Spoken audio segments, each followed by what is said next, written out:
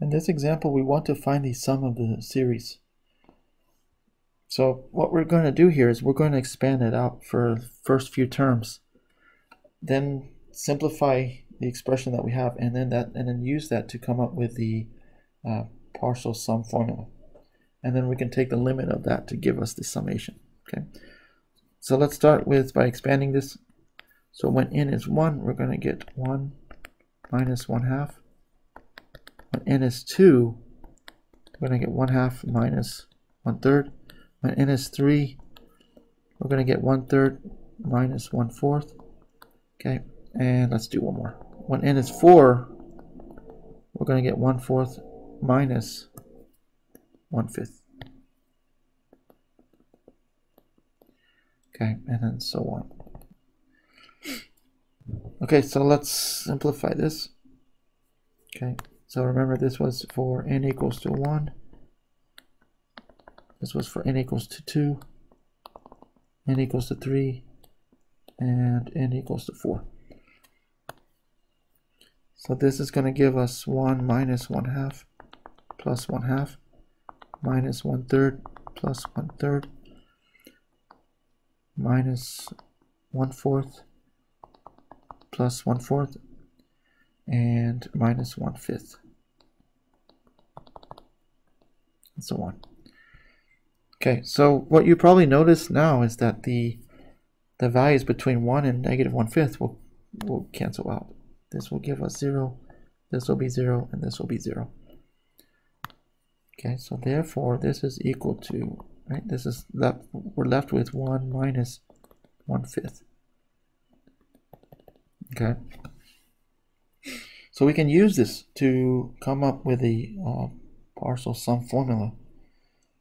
So S of n is going to be, we're always going to be left with 1 here. Okay, we're always going to be left with 1. And we're always going to be left with some term on the end. Okay, this term is going to be, it's going to be in terms of this 1 over n plus 1. So that's going to give us 1 minus 1 over n plus 1. Okay. So for example, just if, let's say if for n equals to 2,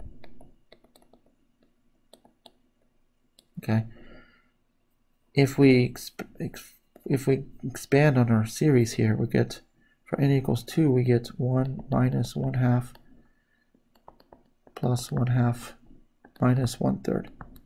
So that's for two terms, right? Two of these. So then this is going to give us 1 minus 1/3. So if you plug in n equals to 2 into here, that's exactly what we get. We get 1 minus 1/3. Okay, and it could be the same thing. So same thing for each n value. So when for n equals 3, we're going to get 1 minus 1 over 4. For n equals 4, you get 1 minus 1 over 5. Okay, so now we'll go ahead and take the limit of this to see what's happening as, you know, we want to see what's happening as n approaches infinity.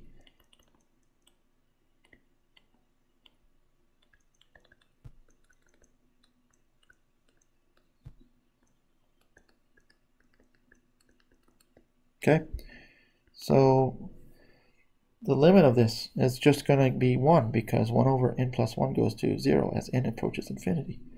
So we get 1. Okay.